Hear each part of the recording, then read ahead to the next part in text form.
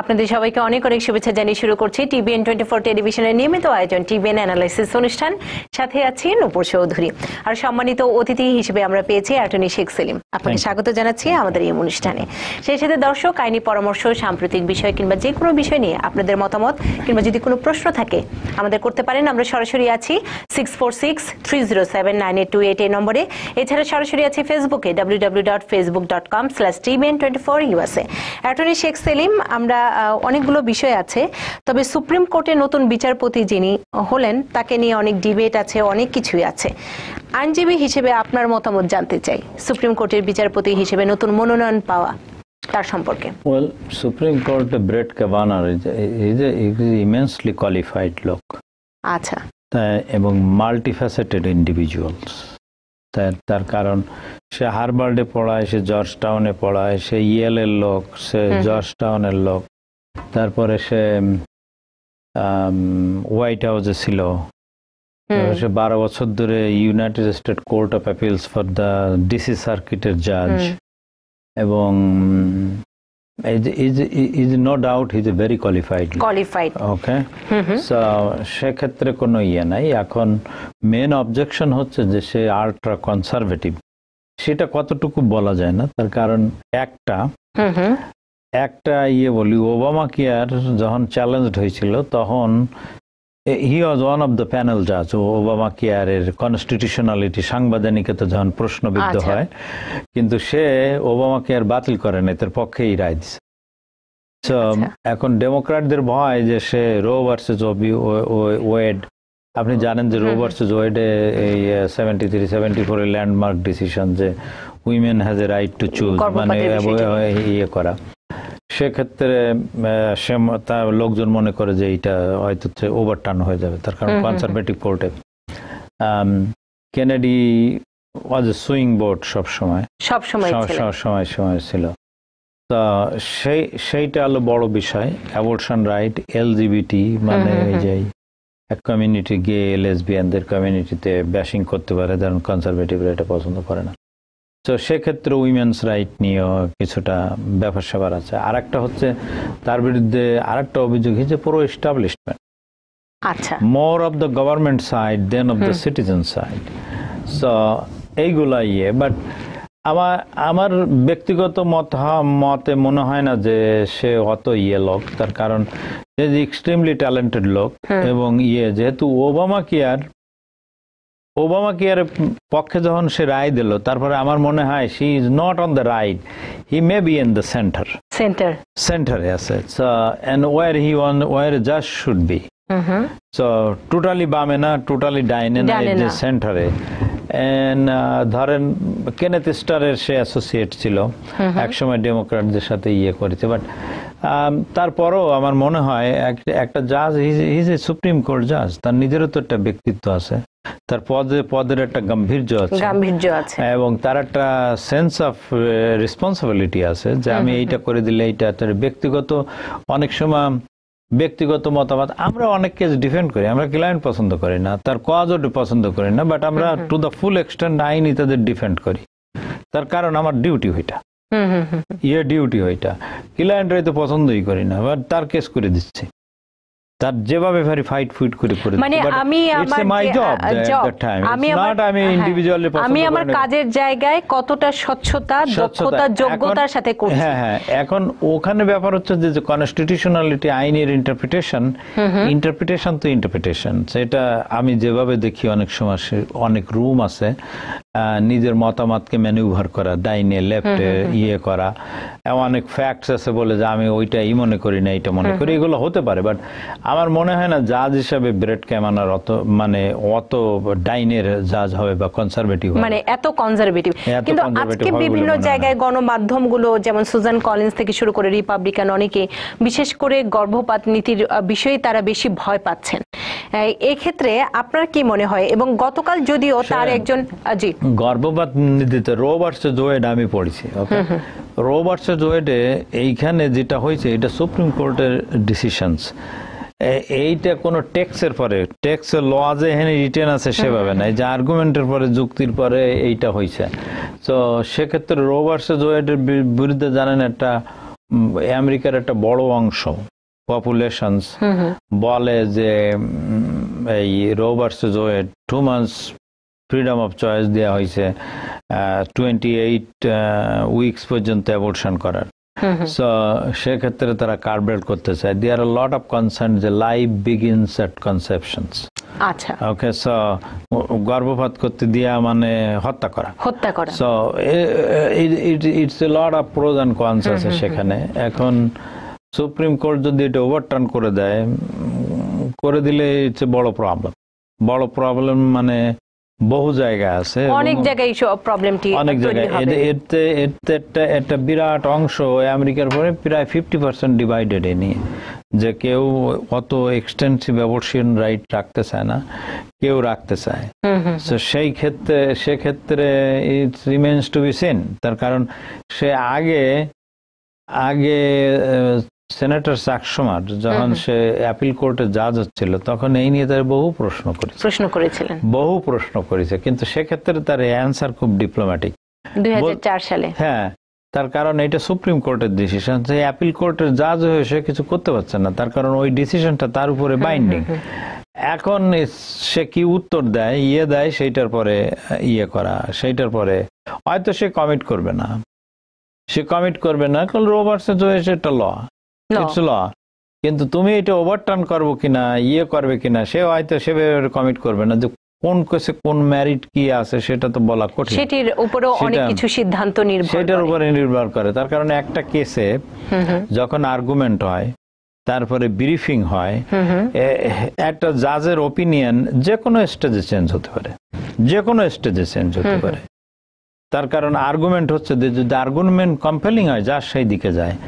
Briefing করতেছে, written briefing submit করা হচ্ছে, সেটা পড়তে জাজ মে চেঞ্জ হিজ মাইন্ড, যে কোন দিকে আর্গুমেন্ট, কোনটা কম্পেলিং, কোনটা মোর রিজনেবল, কোনটা মোর যুক্তিসঙ্গত, কোনটা আইনসঙ্গত, কোনটা এক্সিস্টিং আইনের সাথে সঙ্গতি আছে, কোনটা কনস্টিটিউশনের সাথে সঙ্গতি আছে, তার উপরে অনেক সময় ওই আইনের সঙ্গতির জন্য অবিচারও হয়।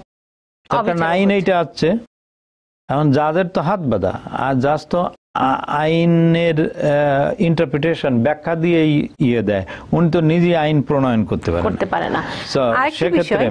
শেখ সেলিম, আপনার কাছে আমি জানতে চাই যে এই বিষয়টি নিয়ে, যে প্রেসিডেন্ট ডোনাল্ড ট্রাম্পের আমলে তাকে ভাগ্যবানই বলতে হয়, 2016 সালের পর 2 জন সুপ্রিম কোর্টের তিনি সুযোগ পেলেন, এবং সেটি শুধু ডোনাল্ড ট্রাম্পের জন্য নয়, রিপাবলিকান শিবিরেও এটি অনেক বড় বিরাট ব্যাপার।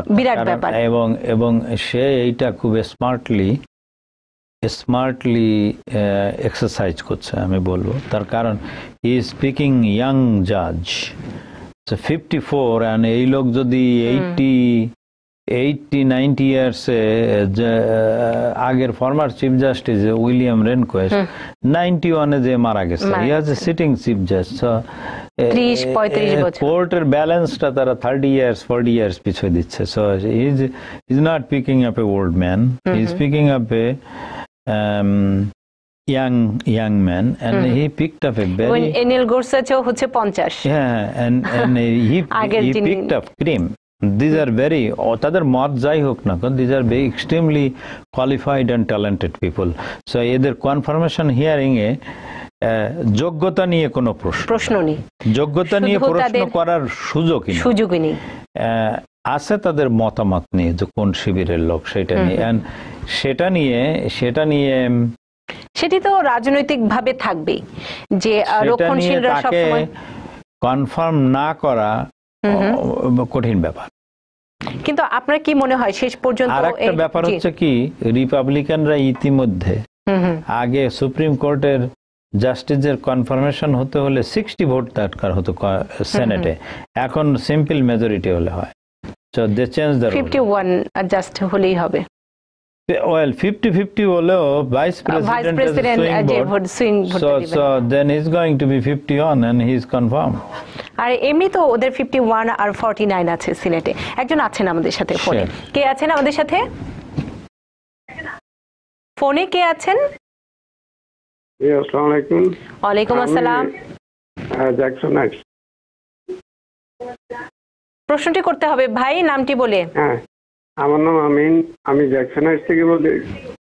আমি জ্যাকসন হাইটস। আমার ভাই 2004 আমি অ্যাপ্লাই করছি, ভাইয়ের ইন্টারভিউ অবশ্য হয়ে গেছে, কিন্তু তার একটা ছেলের বয়স 28 বছর হয়ে গেছে। ওকে বলছে যে তোমার অনেক বয়স হয়ে গেছে, এখন কি ওর কিছুর জন্য কিছু করার আছে?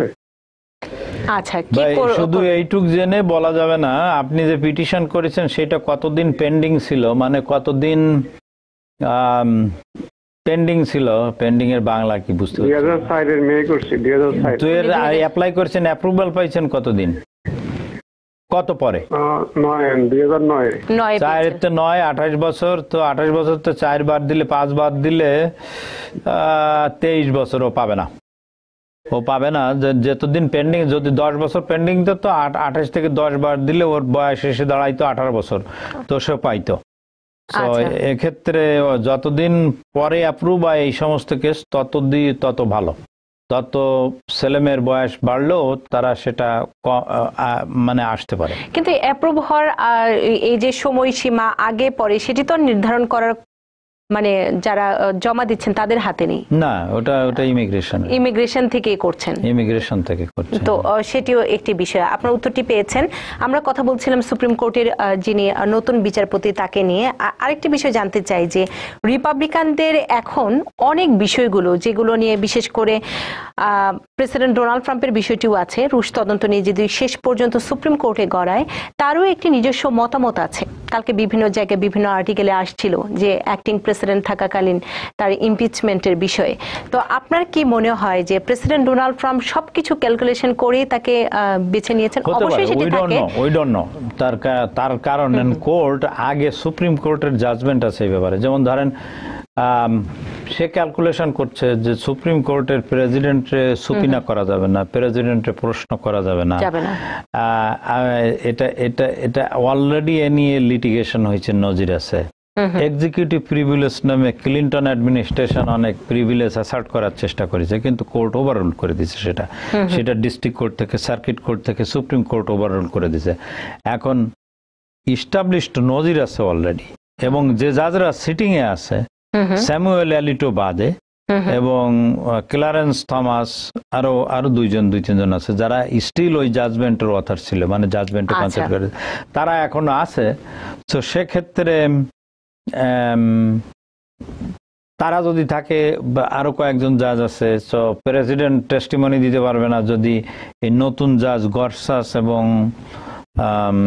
ব্রেট ক্যাভানা যদি যে এইটা চেঞ্জ করে, no president is untouchable, that would B A serious matter. সেক্ষেত্রে আমার মনে হয় না প্রেসিডেন্ট সেই কমিটমেন্টটা সে আদায় করেছে। এটা আদায় করা সম্ভব না। সম্ভব মানে বলতে পারে, ডোনাল্ড ট্রাম্প যে কোনো কিছু বলতে পারে, আমার মনে হয় না। বাট তাছাড়া সেনেটে হিয়ারিং আছে, তো প্রতিটা সেনেটরই তারা জিজ্ঞেস করবে, অ্যাটলিস্ট জুডিশিয়ারি কমিটিতে যারা আছে। তো এ নিয়ে ডেফিনেটলি প্রশ্ন হবে, অ্যাবর্শন রাইট নিয়ে প্রশ্ন হবে। সেখানে কি উত্তর দেয় সেটারই ব্যাপার। আমার মনে হয় না যে সেটা, যেমন চিফ জাস্টিস জন রবার্টস আছে, জন রবার্টসও কিন্তু ইসের সুইং বোর্ড ছিল ওবামা কেয়ারের ব্যাপারে। তো সেই অনেকগুলো বিষয় জড়িয়ে আছে। These are very high integrity individuals. তারা একটা জিনিস শিওর। হ্যাঁ, কে আছেন আমাদের সাথে ফোনে? জি, আসসালামু আলাইকুম, আমার নাম তুষার, আমি নিউ জার্সি থেকে ফোন করছি। ওয়ালাইকুম আসসালাম তুষার ভাই, বলুন। আমার প্রশ্ন, এই বর্ডার দিয়ে যে ইলিগাল ইমিগ্রেটর ঢুকছে, আনঅথরাইজ পারসন, দেশে প্রশ্ন করা হচ্ছে বাচ্চা, যেটা বাবা মাদের, এর আগে প্রশাসন করার আগে তারা কিভাবে হ্যান্ডেল করতো? আপনার কি কোনো আইডিয়া আছে, জানেন? এটা কিন্তু কেউ কখনো বলছে না যে আগে আমরা এভাবে করতাম, এখন এভাবে করছি। এখনই এভাবে করছে। অ্যাটর্নি শেখ সেলিম, সীমান্তের যে বিষয়টি সেটি হচ্ছে আগের প্রশাসন কিভাবে করতো উনি জানতে চাচ্ছেন। আগের প্রশাসন অ্যাটলিস্ট এই মোস্ট অফ দ্য টাইম যে আইন ছিল যে আমেরিকায় যদি কেউ এনক্রসমেন্ট করে বা অনধিকার প্রবেশ করে, তাদের দুইটা ভায়োলেশন হয়। একটা হলো ক্রিমিনাল ল ভায়োলেশন হয়, ইউএস কোড 28, তার কারণ সে ইয়ে করেছে। আর একটা হলো ইউএস কোড 8 ইমিগ্রেশন ল ভায়োলেশন হয়। তো ইউজুয়ালি আগে ক্রাইম হিসেবে এটা ধরা হতো না, ক্রিমিনালি চার্জ করতো না, এদের ইমিগ্রেশন ভায়োলেশন করতো। ইমিগ্রেশন ভায়োলেশন করলে ও ছেলে মেয়ে সেও অনেকটা ডিটেন করেছে সবাইরই, কিন্তু সেপারেট করে নাই এবং বা অনেকরে ওই এনটিএ দিয়ে কোর্টে পাঠাই দিয়েছে, ডিটেইন করে নাই, আইনি সহায়তা। কিন্তু এইটা যে আইন নাই যে সেপারেট করে একজন, এটা অ্যাডমিনিস্ট্রেশন প্রসিকিউটোরিয়াল ডিসিশন, ডিসক্রেশনস। তার কারণ 5টা লোক আছে, 5টা লোককে 5টা ক্রাইম করেছে, আমি যে সবাই রিসার্চ করবো তা না, আমি দেখবো যে কারে সার্চ করলে ম্যাক্সিমাম ইফেক্ট হয় সোসাইটির পরে, তারে আমি প্রসিকিউট করবো।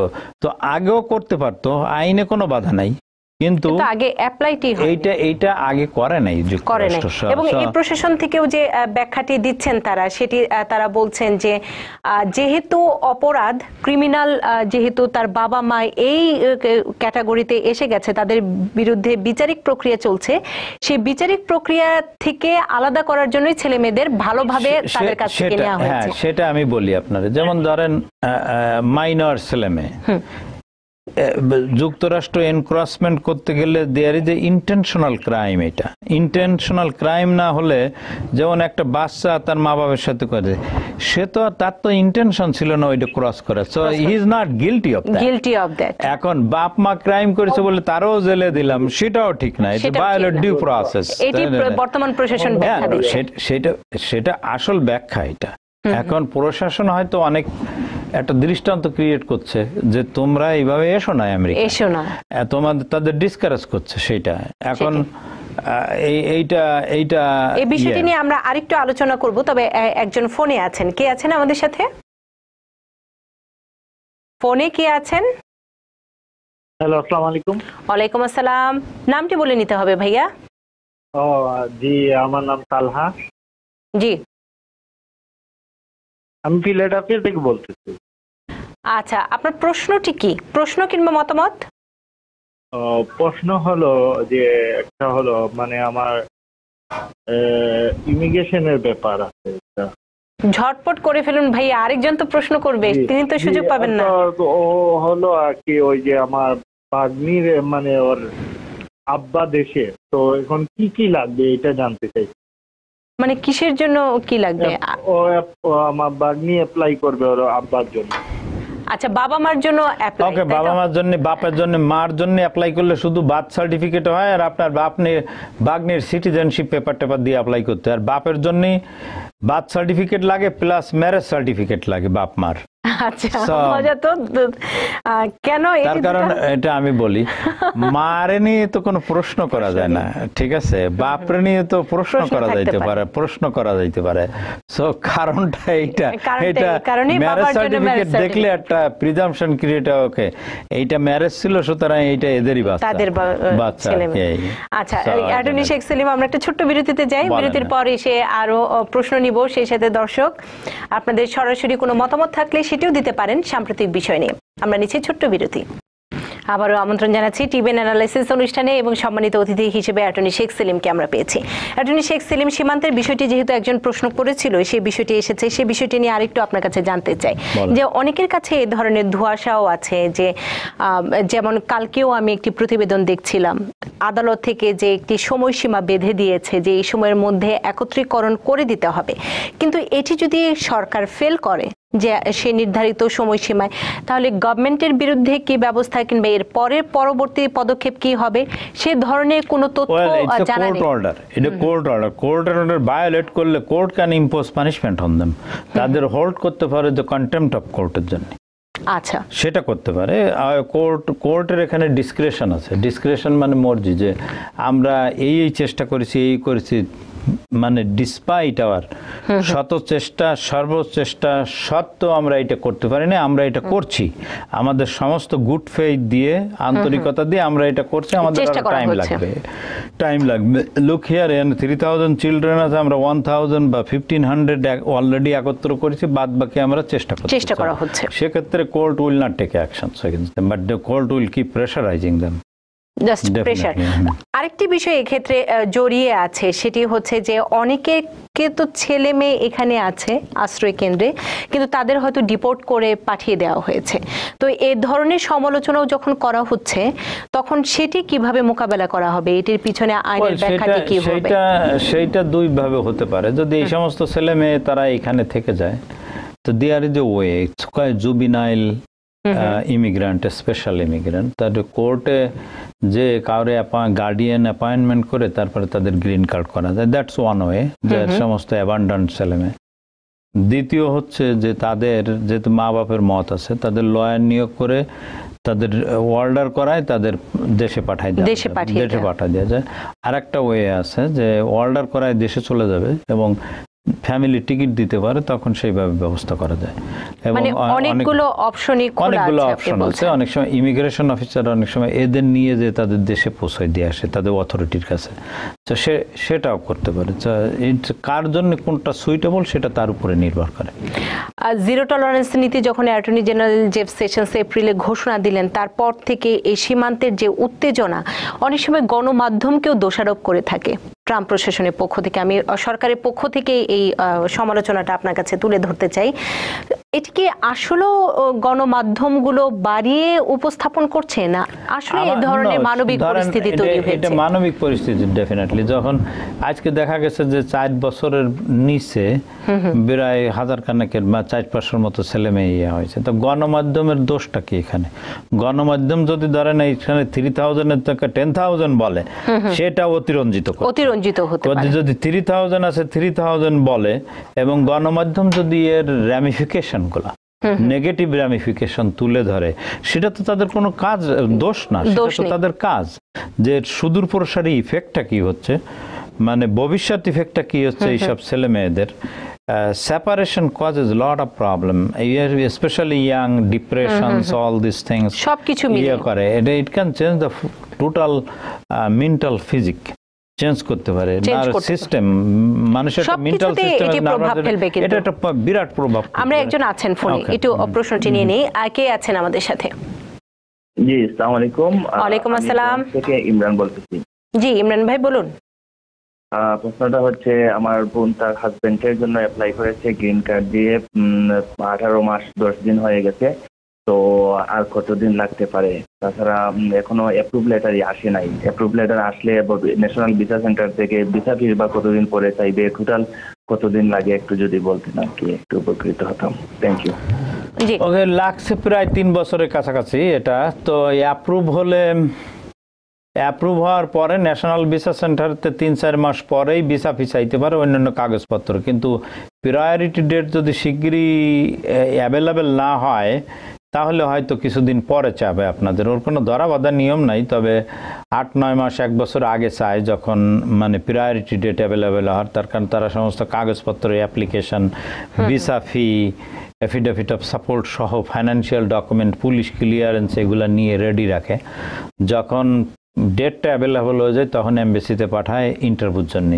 তো এটা সুনির্দিষ্ট করে এই কয়দিন এমন কিছু বলা কঠিন। তার কারণ এটা অনেক ফ্যাক্টরের পরে নির্ভর করে, কতগুলো অ্যাপ্লিকেশন পেন্ডিং আছে, ওই কনসুলার পোস্টে কয়জন অফিসার আছে, এবং তাদের কতটা স্লট আছে ভিসা ইন্টারভিউর জন্য। এগুলার পরে একটু টাইমের হেরফের হয়ে থাকে। তবে আপনার অ্যাপ্রক্সিমেট ওরকম 3 বছরের কাছাকাছি লাগছে সব মিলায়, এইটা জেনে রাখেন। আমরা কথা বলছিলাম সীমান্তের যে সমস্যাটি তৈরি হয়েছে বর্তমানে, এবং আপনি বলছিলেন যে যা সত্য গণমাধ্যমের কাজে কিন্তু তা হয়তো সেটির যে প্রভাব আপনি যেমনটি বলছিলেন যে মেন্টালি এবং সোসাইটিতে সব জায়গায় কিন্তু পড়ে, যে একটি মানে একদম আলাদা করে বাবা মার কাছ থেকে রাখা। তারা যেমন ডোনাল্ড ট্রাম্পের ভাষায় তো আর সবাই ওভাবে চলে না যে বাবা মারাই খুশি হচ্ছেন যে তাদের ছেলে মেয়েদের নিয়ে যাওয়া হচ্ছে। তো এই জায়গাটিতে মানবিক যে একটি সংকট তৈরি হয়েছে, এবং প্রেসিডেন্ট ডোনাল্ড ট্রাম্পের আমরা একদম নির্বাচনী প্রচারণা থেকে অভিবাসন নীতিতে যে কট্টর অবস্থান, সেটিরই কি আপনি বলবেন যে আরেকটি বাস্তবায়ন, আরেকটি তার পদক্ষেপ? আপনার কথাটা মানে এটা তো তারা যে ইমিগ্রেশন লটা আছে সেইটা তারা বাস্তবায়ন করছে, এবং সেটা বাস্তবায়ন কোনো হিউম্যানিটেরিয়ান করছে না। এটা it's a very strict applications. আচ্ছা, স্ট্রিক্ট এক্সিকিউশন হচ্ছে রুলস। যেমন এটা অন্য আইনেরও পরিপন্থী হতে পারে, যেমন ইউনাইটেড স্টেটস আন্তর্জাতিক হিউম্যানিটেরিয়ান কতগুলি কনভেনশনের সিগনেটরস, 1967 এর লন্ডন প্রোটোকলের সিগনেচার, জেনেভা 1951 এর জেনেভা কনভেনশনে, যেখানে এই পলিটিক্যাল অ্যাসাইলাম মানবিক কারণে হিউম্যানিটেরিয়ান কারণে ইয়ে দেওয়া হয়। 94-এ United states torture convention sign করেছে ইউনাইটেড স্টেটস, যে লোকজনের টর্চার করা হবে না, যাদের টর্চার করা হবে তাদের এখানে রাখা হবে, রাখা হবে। সো সেক্ষেত্রে যেমন ধরেন একটা বাচ্চা আসলো 5 বছরের, অ্যাসাইলাম সিক করছে, সেখানে তো ওই আইনটার পরিপন্থী এইটা, যে অ্যাসাইলাম দেব না, আমি তোমার আগে ক্রিমিনালি পেনালাইজ করব, তারপরে এইটা দেব। So it clashes with other ল, অন্য আইনের সাথে এটা সাংঘর্ষিক। সো এই জন্যে, এবং ট্রাম্প আমেরিকা যেমন আমেরিকান ইউএস স্টেট ডিপার্টমেন্ট প্রতি রাষ্ট্রের জন্য আমেরিকায় সারা দেশে হিউম্যান রাইটস এর একটা রিপোর্ট তৈরি করে, ক্রিটিসাইজ করে। তারা চায়নারে বলছে যে হিউম্যান রাইটস উন্নত করো, মায়ানমারে বলছে যে উন্নত করো, অমুক দেশে বলছে উন্নত করো, আর নিজেরা যদি এত ইনহিউম্যান হয় যে একটা লোক বিপদে পড়ে আসছে তার হোম কান্ট্রি থেকে, তারে ধরে জেলে তো দিলাম, তার বাচ্চা আলাদা করে অন্যদিকে, এটা বাচ্চার জন্য ভেরি ট্রমাটিক। আপনার অ্যাবিউজটা তো শুধু ফিজিক্যাল অ্যাবিউজ না, mental abuse, it constitute mental abuse to the children. একটা প্রশ্ন নিয়ে নিই, প্রশ্ন নিয়ে আবারও আসবো এই আলোচনায়। কে আছেন আমাদের সাথে ফোনে কে আছেন?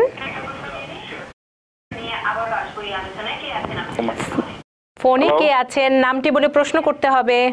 হ্যালো, আমি মিশিগান থেকে অসীম কইরাম। জি ভাই বলুন। ভাই টেলিভিশনটি পরে শুনুন, আগে প্রশ্নটি করে ফেলুন। আমার কোয়েশ্চন হইল যে সেলিম সাহেবের কাছে, বলেন ভাই বলেন। সেলিম সাহেবের কাছে যে আপনারা যেন বলেন যে অ্যাপ্রুভাল যত লেটে আয় অত ভালো, কিন্তু আমার একটু কনফিউজ আছে যে অ্যাপ্রুভাল লেটে আওয়ার পরে যদি ওর বয়স 21-এর ওভার হয়ে যায়, ওইটা কারেক্ট না? অনেকজন বলে যে অ্যাপ্রুভাল লেটার আওয়ার পর্যন্ত যদি বয়স 21-এর নিচে থাকে ওইটা ঠিক? না ভাই শুনেন, আপনার কনফিউশনটা আমি করে দিচ্ছি। আওয়ার পর্যন্ত যদি বয়স 21-এর নিচে থাকে এটা কারেক্ট না? অ্যাপ্রুভাল যত লেটে আয় তখন যদি বয়স 21 ওভার হয়ে যায়, কোনটা কারেক্ট হবে? আপনার 21 বছরের আগে এখানে ঢুকতে হবে, ঠিক আছে? ভিসা পাওয়া ব্যাপার না, 21 বছরের আগে আমেরিকায় ঢুকতে হবে। এখন ওই অ্যাপ্রুভাল কত সব কেসে না, যেমন ইউএস সিটিজেন যদি অ্যাপ্লাই করে অ্যাপ্রুভাল যত আগে হয় তত ভালো, মানে তত ভালো, তার কারণ সেখানে কোনো ওয়েটিং নাই।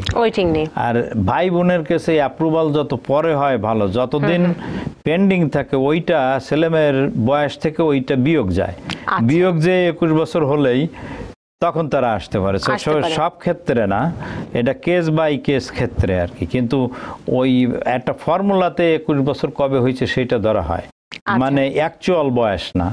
সেই ফর্মুলায় পড়লে 21 বছরের আগে তাকে আমেরিকায় ঢুকতে হবে, মানে হিসাব নিকেশের একটি বিষয় আছে। 21 বছর পর্যন্ত তাদের চাইল্ড ধরা হয় ইমিগ্রেশন আইনে, বাচ্চা। আর 21 বছরের উপর গেলে আর বাচ্চা না, সে সাবালক হয়ে যায়, তো সাবালক হয়ে ক্যাটাগরি চেঞ্জ হয়ে যাচ্ছে। আরেকজন আছেন অ্যাটর্নি শেখ সেলিম, আমরা একটু প্রশ্ন নিয়ে নিই। কে আছেন আমাদের সাথে? ওয়ালাইকুম আসসালাম। জি আপু, আমি ব্রুকলিন থেকে সাইদ বলছিলাম। জি বলুন ভাই। আপু, আমার প্রশ্ন হচ্ছে, আমার ভাই আমার বোনের জন্য 2007-এ অ্যাপ্লাই করেছে, তো তখন কবে ওদেরকে নাগাদ রাখতে পারে? আর আরেকটি প্রশ্ন হচ্ছে যে তখন আমার বোনের ছেলেটা, ও চাইল্ড ছিল 20, এখন ও 21 ওভার হয়ে গেছে, ওকে আসতে পারবে?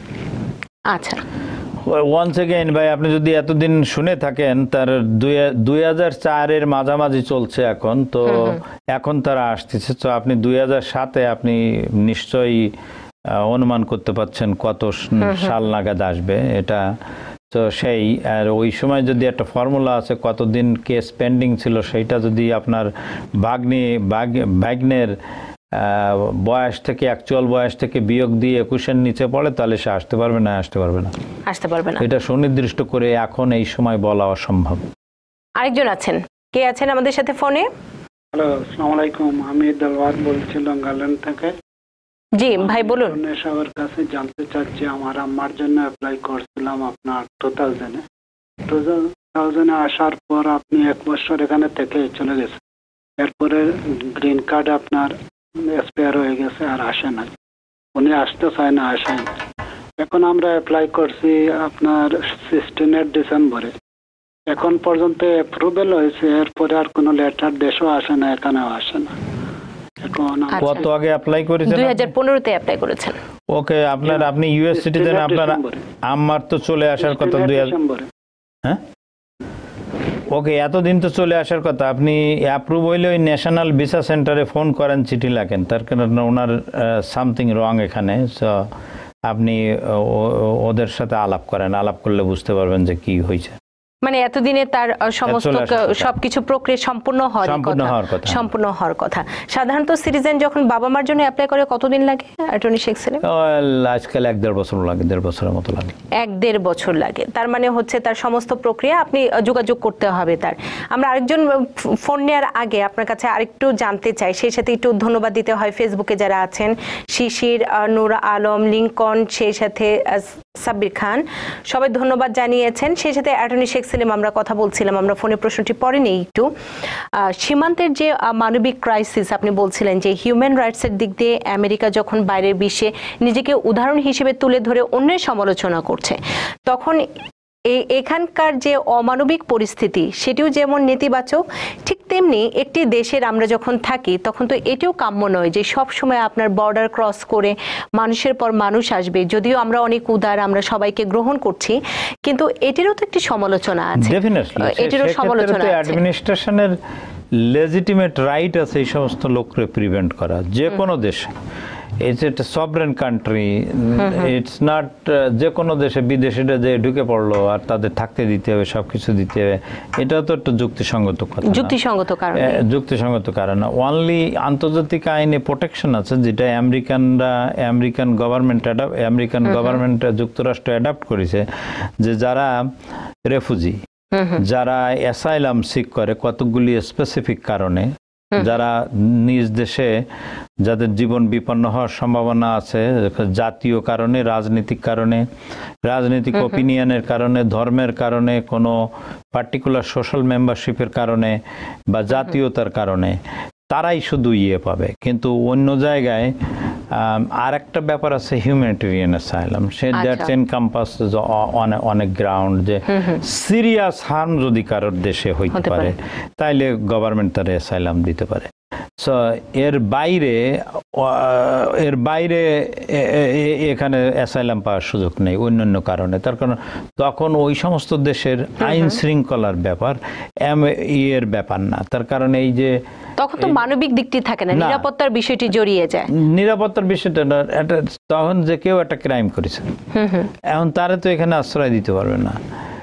আপনার এই যে কতগুলি কারণে অ্যাসাইলাম বা আশ্রয় দেওয়া হয়, এটা কতগুলি ভ্যালু আছে আন্তর্জাতিকভাবে স্বীকৃত। আচ্ছা, সেই ভ্যালু, যেমন একটা লোক রাজনীতি করছে, রাজনীতিটা কি? রাজনীতি হলো কোনো দেশের পলিটিক্যাল ওপিনিয়ন শেপ আপ করে একটা ভালো জিনিস করা, সেই রাষ্ট্রের জন্য, সেই জাতির মঙ্গলের জন্য। এখন এইটা করতে যে আরেক গ্রুপ তারে অত্যাচার করছে, সেটা একটা নোবেল বিষয়। তাকে কেউ এক দেশে আছে, তার ধর্ম চর্চা করতে পারছে, তার আরেক ধর্ম বলে আরেক ধর্মের লোক বা সংখ্যাগরিষ্ঠ অথবা সরকার বা আরেকটা গোষ্ঠী তাদের অত্যাচার করছে, ধর্ম প্রচারে বাধা দিচ্ছে, তাদের আশ্রয় দেওয়ার ব্যাপার। এই যে ধর্ম প্র্যাকটিস করা, রাজনৈতিক ওপিনিয়ন নিয়ে করা, কোন জাতি, একজন এই জাতির লোক, একজন ধরেন নিগ্রো, এই জন্য সাদারা মারছে, জাস্ট তো উদাহরণ সহ বলছি। এই সমস্ত কারণে প্রোটেকশন আছে অ্যাসাইলাম। এইগুলো আন্তর্জাতিক কতগুলি ভ্যালু আছে, এবং যেটা ইউনাইটেড নেশনসের কনভেনশন আছে, অন্যান্য দেশগুলো এটা অ্যাডাপ্ট করেছে, সেই সমস্ত ক্ষেত্রে অ্যাসাইলাম দেওয়া যায়। অ্যাসাইলাম, আমরা এই বিষয়টি আসবো। একজন আছেন ফোনে, কে আছেন আমাদের সাথে? ফোনে কে আছেন আমাদের সাথে? হ্যালো, আমার নাম আব্দুল জব্বার, আমি পাঁচশন মুরুবার জেওয়াইকে থেকে বলছি। ভাই প্রশ্নটি করে ফেলুন। আমি পাঁচশন মুরুবার জেওয়াইকে থেকে বলছি।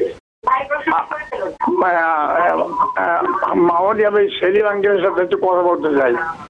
আপনি বলুন, কিন্তু টেলিভিশনে ভলিউমটি কমিয়ে দিন।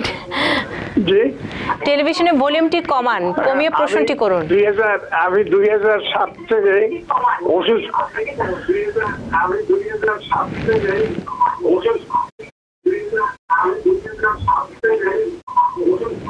আমি 2007 থেকে অসুস্থতার কারণে কাজ ছেড়ে দিই। আমার মোট 7 বছরের কাজ হয়েছে এই আমেরিকাতে।